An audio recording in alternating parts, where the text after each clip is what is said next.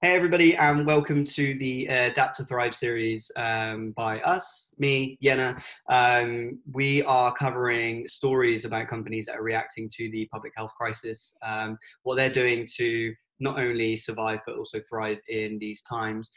All different companies, all different sectors, all different sizes. And today we are lucky to be joined by one of our very own brand partners who support everything we do here at Yenna, and that is in the form of Rocketmakers, a software and app development agency based in Bath. We have two people with us on this episode. So we have Richard and Briony. I think I'll probably go to you in that order and let you introduce yourselves as our partners over there.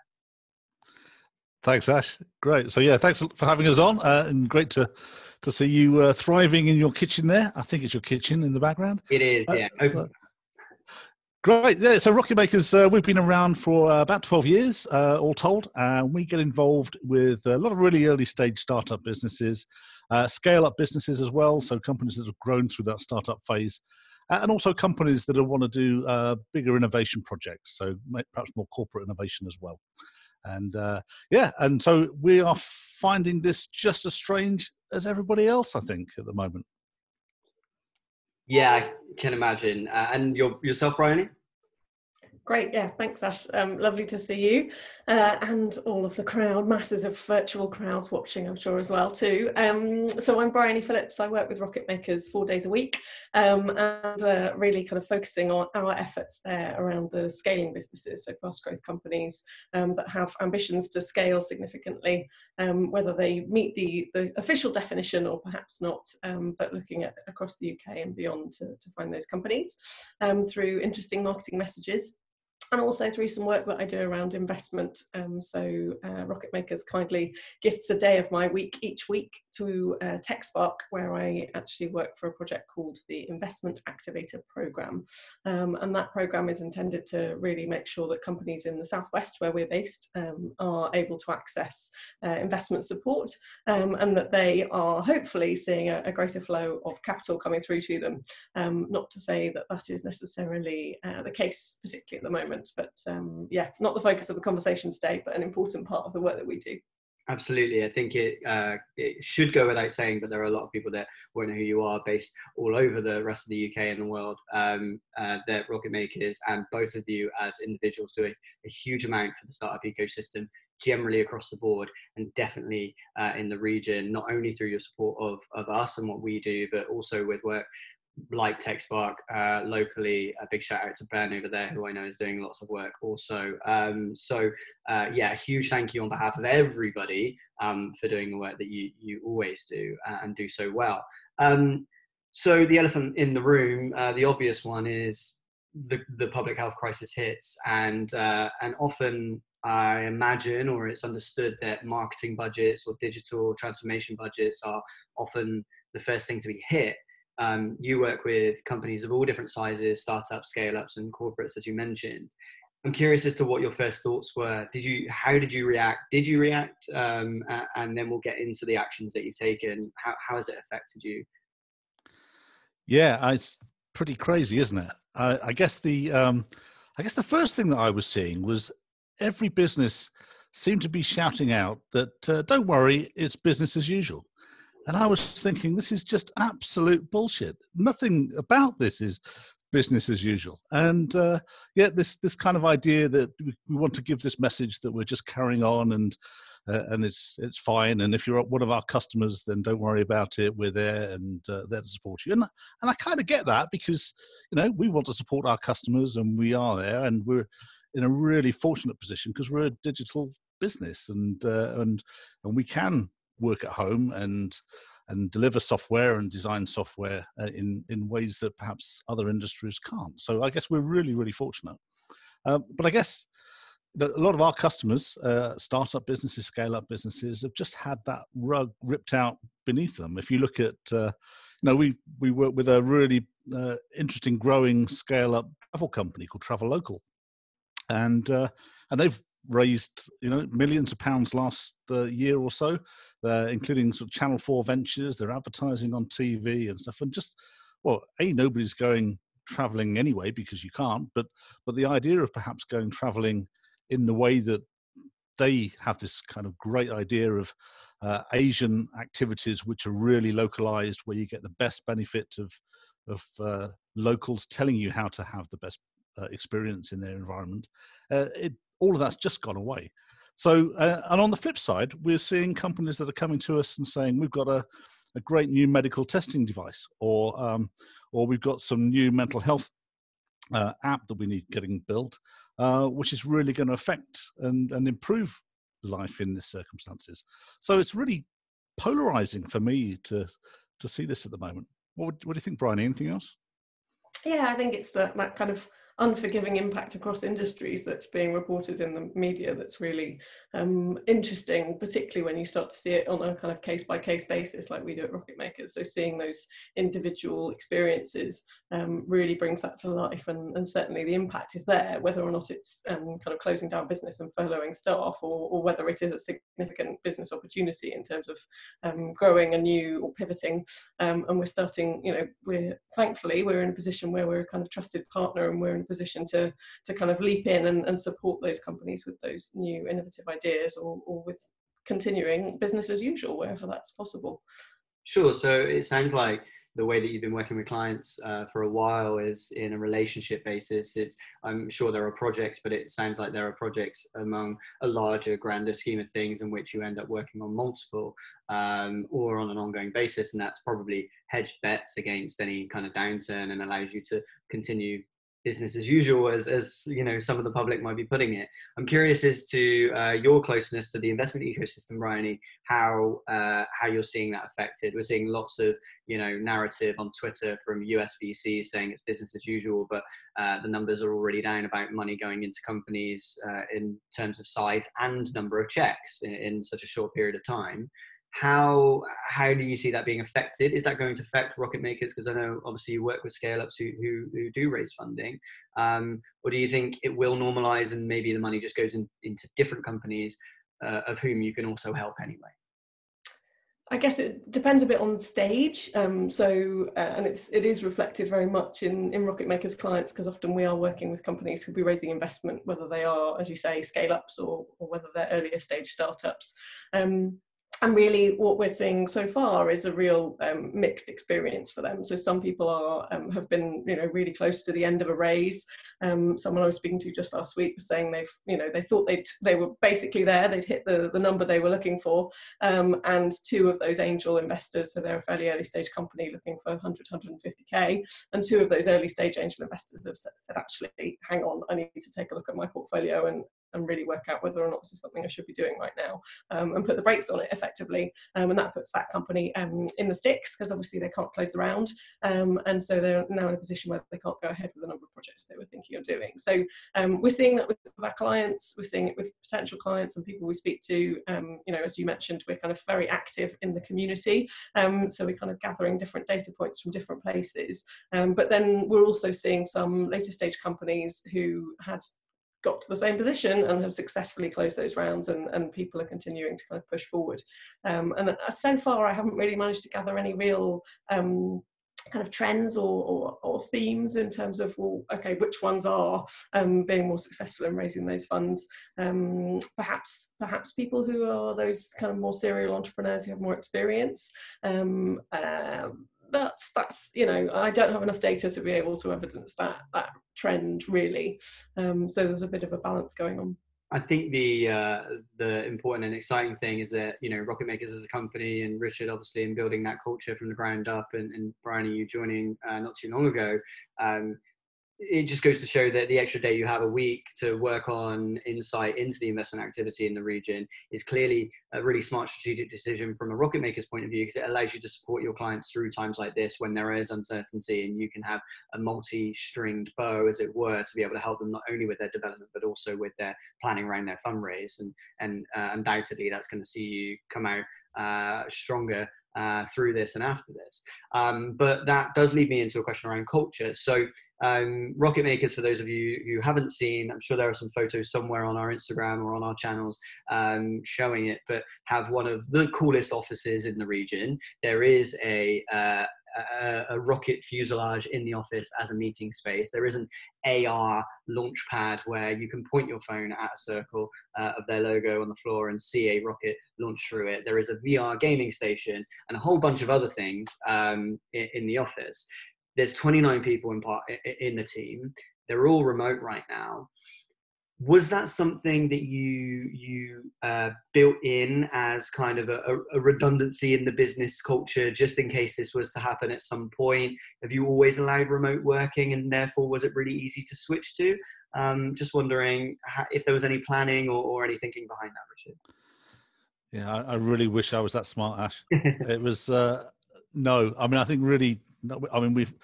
Again, a digital business, so people do work at home, or so there's always that capability, and we've always had the sort of VPN infrastructure and stuff to allow all that sort of stuff. So tick all the boxes in terms of the technology and ability for people to do it. But I think the thing that we never really, and I personally never got my head around, was just how much we as a company rely on being physically in the same space with each other. And just having those odd side conversations, or just somebody helping somebody else out really quickly. And we've really noticed that being really hard to do in this. I mean, when people are on video calls, it's pretty hard to just butt in and say, oh, by the way, can you show us this or give us that? And it just doesn't work in the same sort of way. And I guess I've also found that, we spend a lot of time doing whiteboard sessions and just engaging in real workshop-y, interesting, engaging stuff with people, dragging ideas out, playing with those ideas, and mashing them on glass boards. And even though there's great technology around for doing that sort of thing remotely, it just doesn't compare with the dynamism of being in the space. So yes, we can get by, and we're kind of doing an okay job, but this is kind of my business as usual thing. It's like it's not business as usual for us. We're not as good at doing those workshops in this sort of environment as we used to be. Now, who knows how long this is going to go on for? And frankly, we probably better get our stuff together to make sure that we are getting better at it. But I think and there's also just in terms of the culture. I mean, it's all a bit about. I think when you're building a startup business yourself, a scale-up business, perhaps as we perhaps are now. It's all about the culture. It's all about the people, the relationships that are there. And frankly, that's why I set it up with my co-founders, was wanting to work with people that I wanted to work with. And I think it's just challenging to kind of keep that dynamic going. I mean, we have an all company meeting at once a day, and we basically everybody rattles through what they're up to, just how they're feeling, just checking in that everybody's well and going.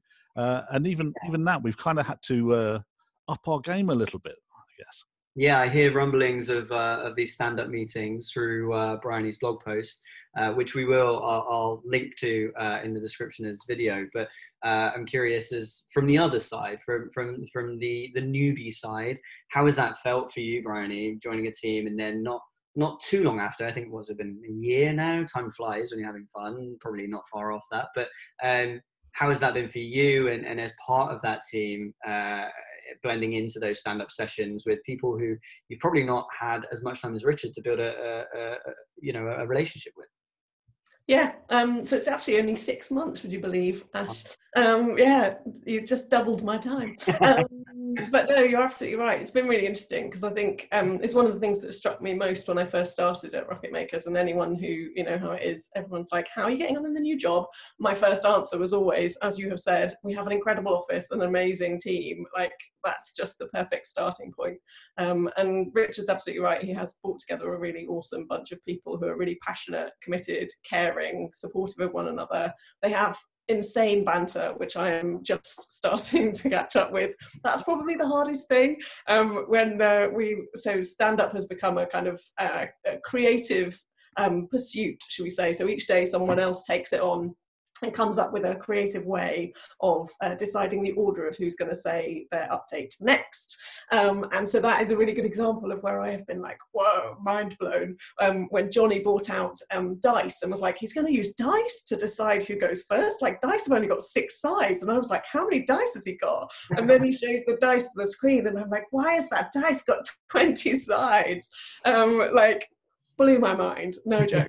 But no, there's been that. There was Phil wearing a horse's head. There's been just general kind of light-heartedness that really adds a little something different to the middle of your day and kind of sets you up for a really positive afternoon, which is really lovely.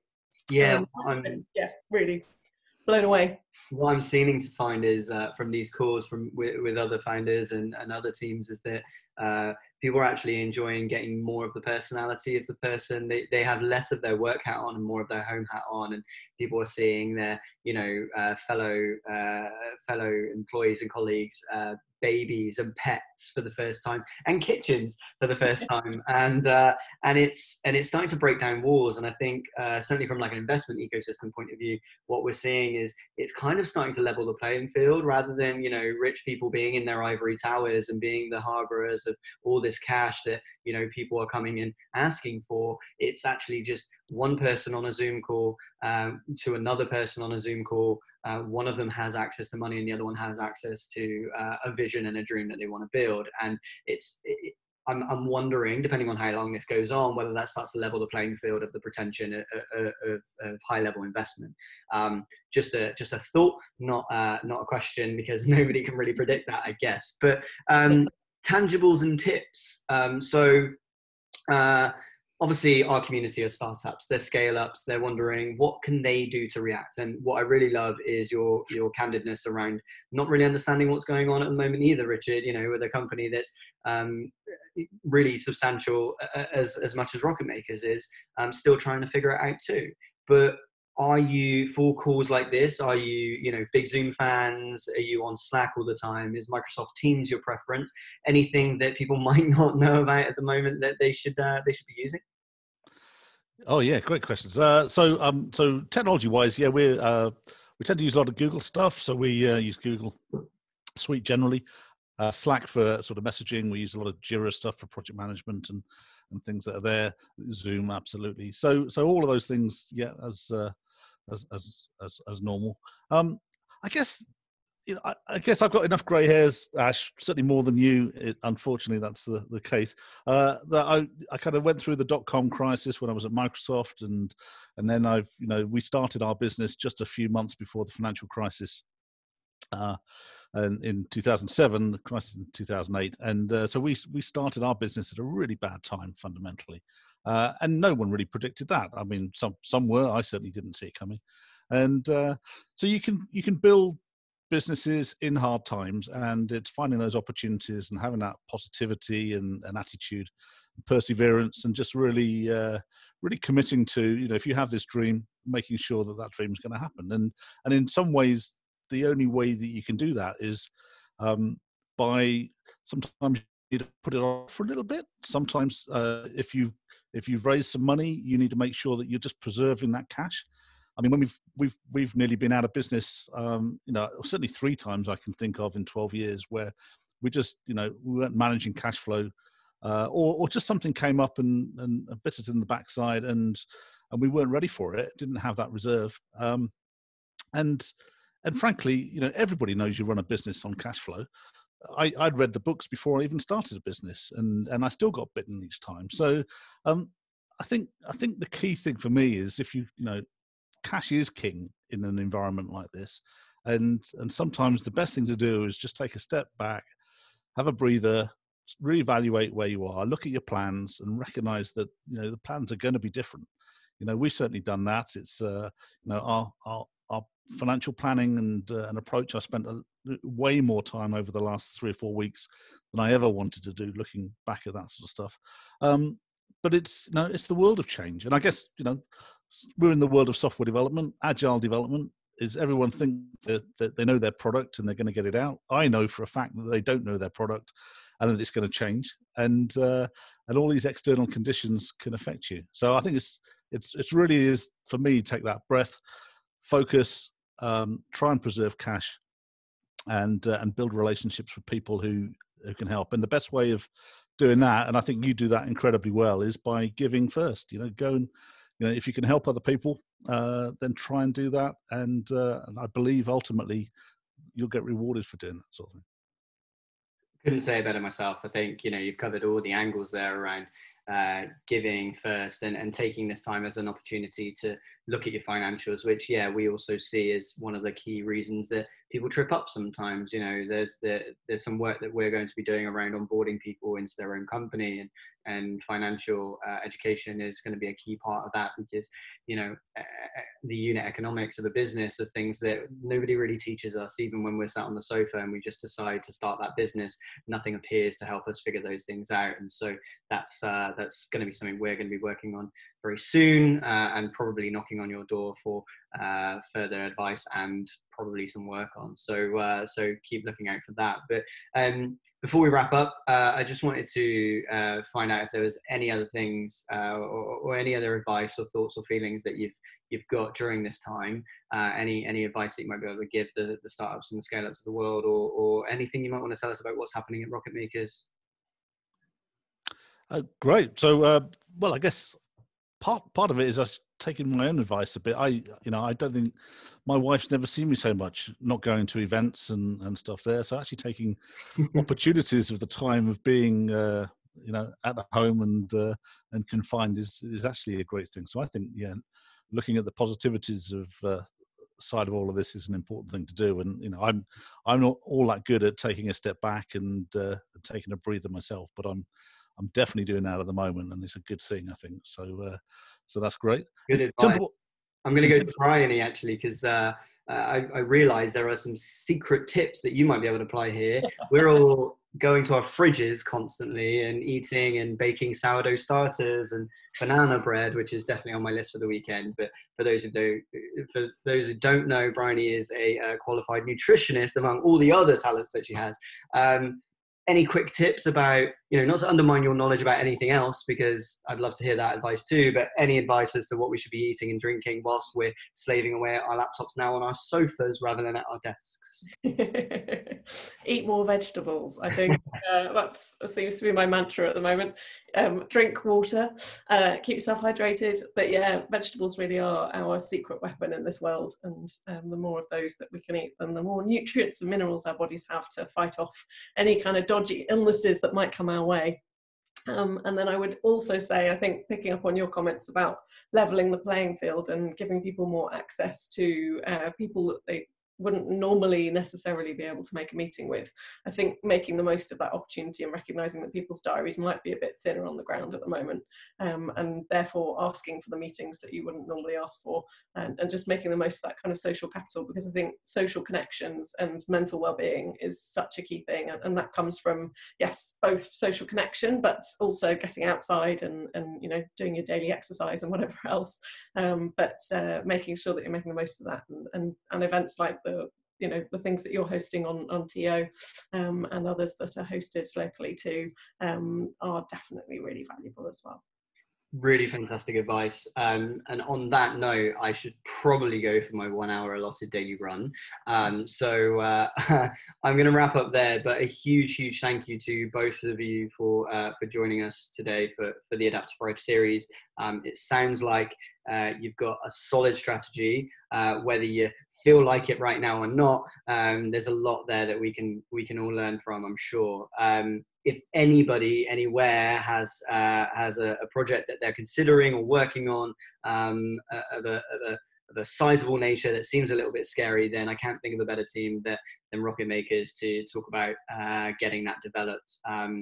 I've seen many things that you've been working on, and we've even sent one of our members over who was working on a tech product to help with, I think it was hurricane insurance, which is very niche, and I'm keen to find out how that went too. So there is probably nothing too bonkers to send your way, as long as it's legit. So make sure you're working on a real business there.